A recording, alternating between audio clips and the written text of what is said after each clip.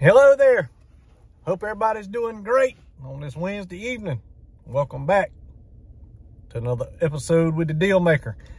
Today I want to talk about my friend, one of the best basketball players ever lived, Caitlin Clark.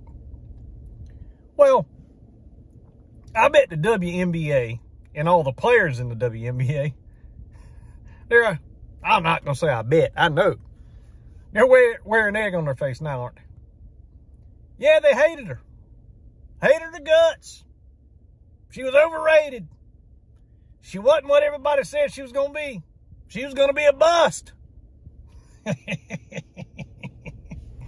Guess what?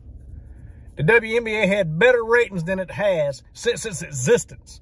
It actually is trending to make a profit for the first time since its existence without the help of the NBA. And I would have to say, who did that? Well, maybe it's the play of the GOAT, the best female basketball player of all time. And everybody can say, she ain't won nothing yet, this, that. Go somewhere. Stick your head in the bucket. Just go stick your head in the bucket. Because I don't want to hear it. I don't want to hear it.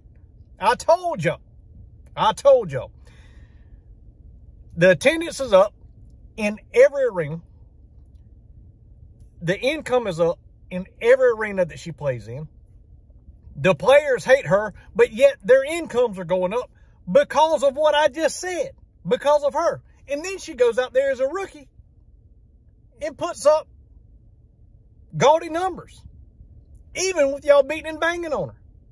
So at the end of the day, why are you so mad?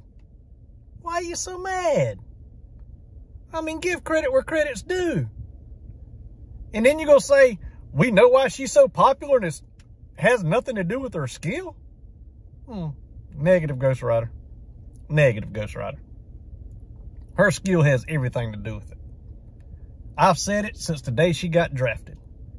She was going to put the WNBA on the map. And she's done just that. Highlights and lowlights. She's put the WNBA back relevant again. People want to watch the product. And that's everybody included, but especially because of her. Because they want to see what she's going to do. Because she can shoot like no other. She really can. And as the year progressed, she got better and better and better. So the WNBA had no choice. Unanimous across the board, to vote for her for Rookie of the Year.